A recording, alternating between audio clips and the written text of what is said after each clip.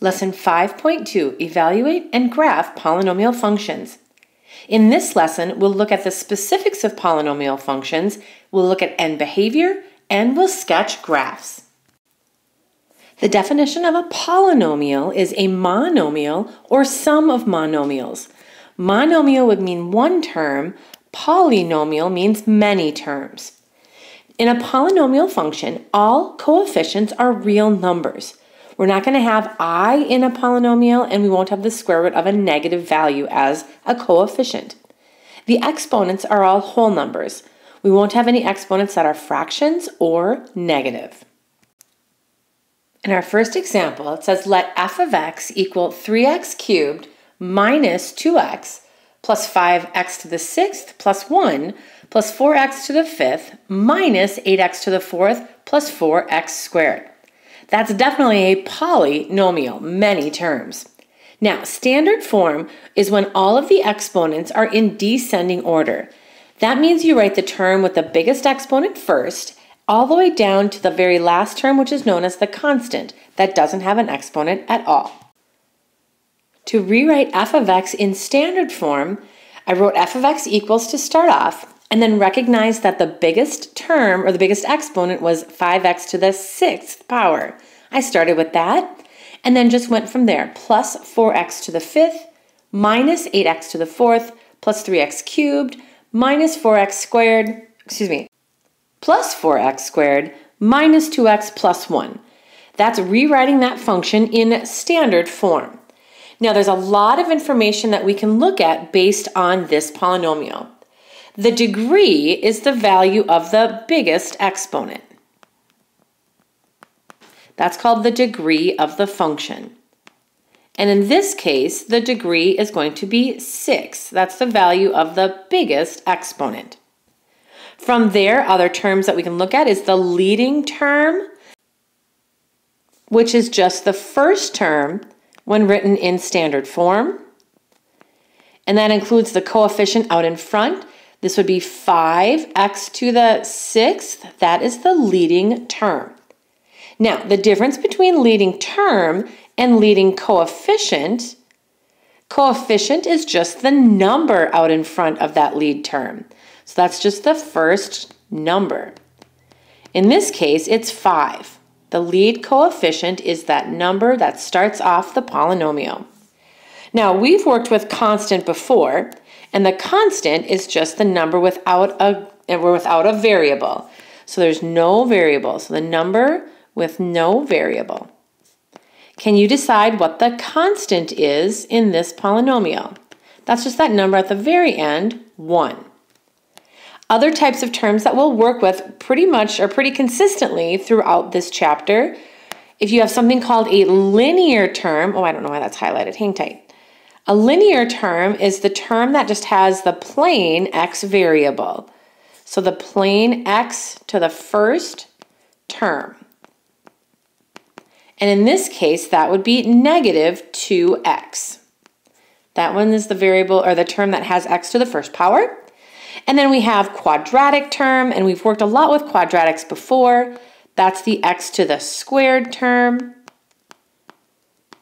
And sometimes they don't have these types of terms within the given polynomial. But in this case, we do have an x to the squared term. That would be 4x squared.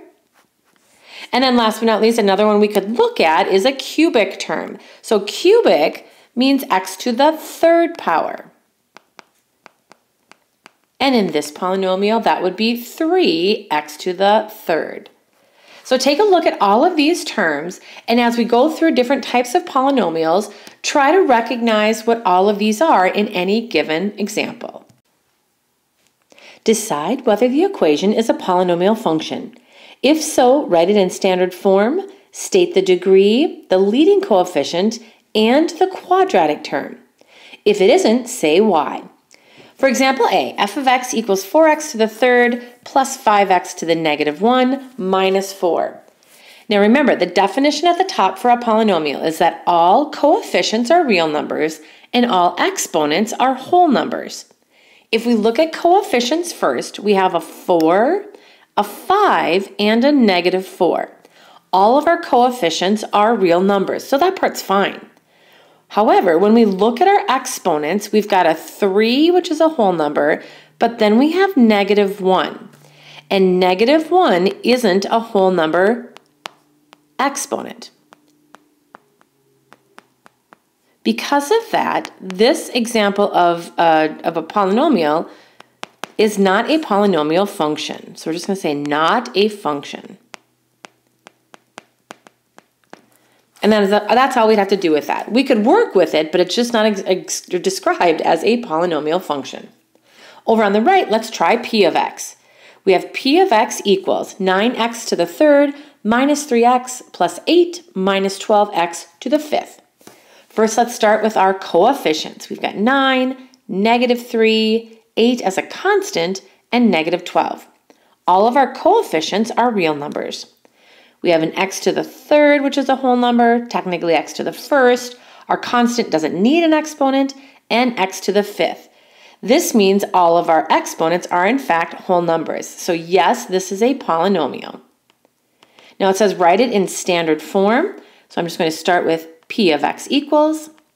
Now it looks like x to the third isn't the biggest exponent. It looks like -12 x to the fifth is the biggest exponent. And then we don't have an x to the fourth, so then that 9x to the third goes next, and then minus 3x to the first, and plus 8. That would be our polynomial in standard form. Now the degree, remember, is the biggest exponent, and in this case it's 5. The leading coefficient, I'm just going to go LC, the leading coefficient is just the number out in front, and that would be -12. Now, the interesting thing here, if we look for a quadratic term, I don't see anything with an x squared, so there's no x squared term. That means there's no quadratic term in this given polynomial. Evaluating polynomials. It says let f of x equal 2x to the fourth minus 5x to the third minus 4x plus 8. Find f of 3. We've done this before, we just haven't done this with so many exponents. What we're just going to do is plug in x equals 3. And this is why you want your calculator. So we're going to write f of 3 equals 2 times x to the third, whoa, what am I doing? Sorry, if x is 3, 2 times 3 to the fourth power, minus 5 times 3 to the third power, minus 4 times 3 plus 8. And then you literally just plug this all in using the parentheses and making sure you can get the exponents to show up on your calculator. If you can't find how that works, it might be like a little arrow button up, looks like this, or you may have a y to the x button, and once you hit that, then you can type in your exponent. So try to find one of those, and if you're not quite sure how to get that to work, let me know and we can get that fixed on your calculator. Plugging in 2 times 3 to the fourth minus 5 times 3 to the third minus 4 times 3 plus 8 should give you an output of 23. Make sure you can get that answer. So when you literally just plug this in directly to the equation and evaluate, it's called direct substitution.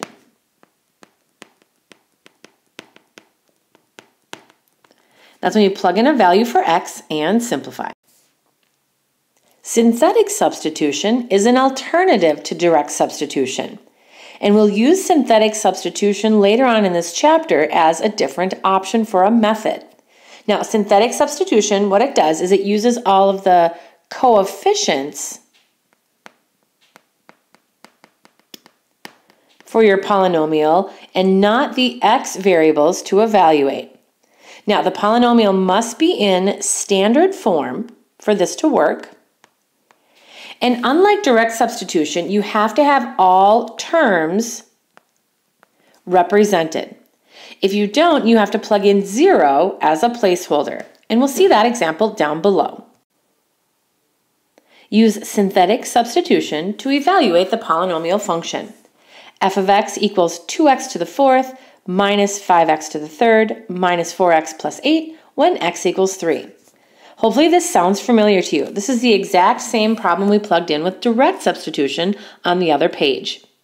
To do synthetic substitution, we're going to take our value for x that we want to plug in and put it over here kind of out in front. And then I'm going to take my coefficients and list them in order. But recognize we're missing x to the second. We're missing our quadratic term. So watch what happens when I use my coefficients. I'm going to start with my lead coefficient, and then I'm going to put -5 right next to it. And then because x squared is missing, I'm going to put a 0 placeholder before I go back to my -4. And then last but not least, I end with my constant of 8. So take a look at all of those values. 2 and then -5. 0 to represent that x squared kind of location, then -4 and 8. From here, give yourself kind of a row to plug in numbers and then just draw a line straight across. This is what synthetic substitution looks like.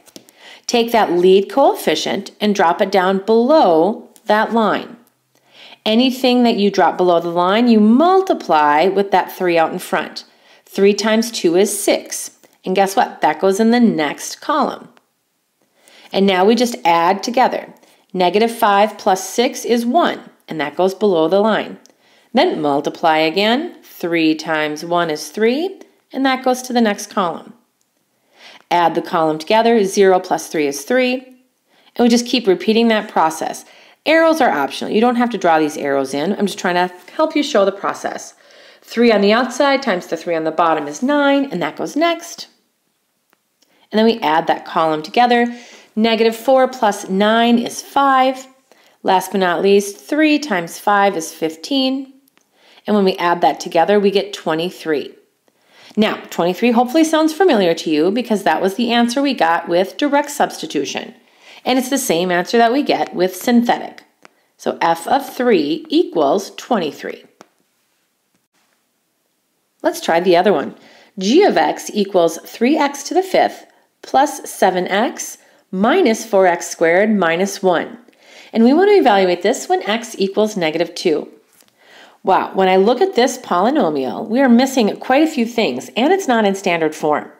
So let's start just by putting it in standard form and plugging in 0 as any placeholders that we need. Looking at all of our exponents, it appears to be the degree is going to be 5. That means 3x to the 5th is in the right spot. But then we don't have an x to the 4th term, nor do we have an x to the 3rd term. That means I have to have 0 for both placeholder kind of coefficients. And then there's, let's see, minus 4x squared, that would go next, plus 7x minus 1. Ooh, that's our polynomial in standard form. Now, if we want to evaluate for x equals -2, that's where we start. We put -2 on the outside, and then we list just the coefficients. So we've got 3, a 0, another 0, -4, 7, and -1. Now remember, give yourself a line or like a row in between and then draw that line. Now to evaluate, we're still going to do that up and down thing with the arrows, but this time I'm not going to draw quite as many arrows out. Take the first, that lead coefficient, and that always just goes right below the line. Multiply that to the -2. 3 times -2 is -6. I'm going to put that here.